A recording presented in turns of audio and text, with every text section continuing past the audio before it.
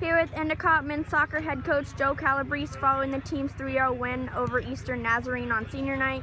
Coach, Diego Maiolo scored 2 goals tonight. Just talk about the play of your sophomore forward. Diego's become one of the most dangerous players in our league this year, and he's become one of the most dangerous players in the region.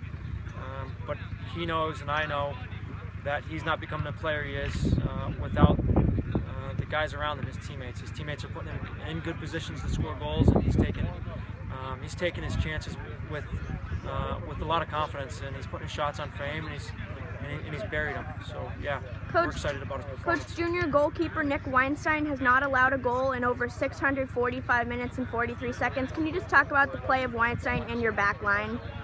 Yeah, it's interesting. You know, the back line and Nick, they get a lot of credit for the shutouts, but our first line of defense, our first defender is our center forward. Our center forward, our wingers, and our central midfielders really do a lot of work for us defensively. And then, of course, the back line, the center backs, and Nick, they're the backbone of the team defensively. But for us, it really starts with the players in front of that back line and Nick. All right, Coach, last question. With tonight being senior night to wrap up homecoming weekend, what will you miss most about the class of 2016?